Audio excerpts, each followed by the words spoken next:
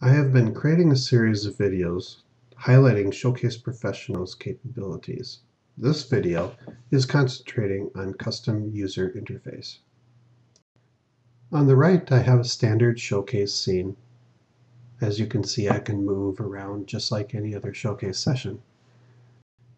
But what's unique about this screen experience is that I can control the motion of the Showcase scene through my custom user interface. As you just saw, I hit the Move button, which started to go through a shot sequence that I chose previously. Of course, I can tell it to go home, and then I can also do things like play animations, so I can look at the motion of the chair and begin to start changing the material properties of the chair. The unique thing about this type of interface is it takes no experience for the person to be able to drive the Showcase session.